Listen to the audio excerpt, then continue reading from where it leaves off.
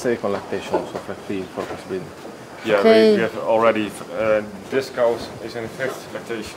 Fifth. And did you saw some? What about the fourth, the second, and third lactation?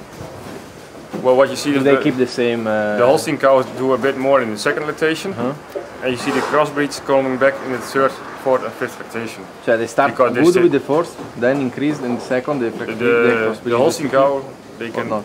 in the 2nd lactation, and you see it everywhere, but the Holstein cow, they get a big boost for milk. And then you see also the first problems by Holsteins. Yes.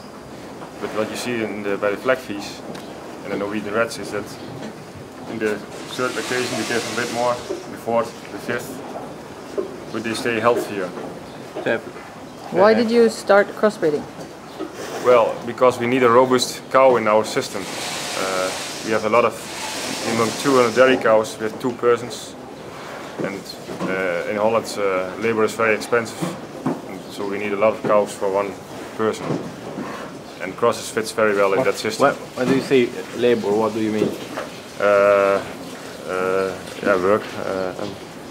But for example, because you notice that the crossbreeding, needs less individual. They need less attention.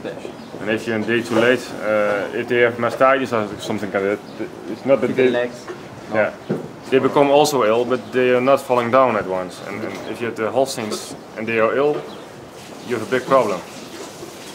And if you see in the USA, we have they do also a lot of crossbreeding. It's the same, and they have the Mexican people milking the cows. The personal attention for the cows is very low. And it's also what you see in Holland now coming up.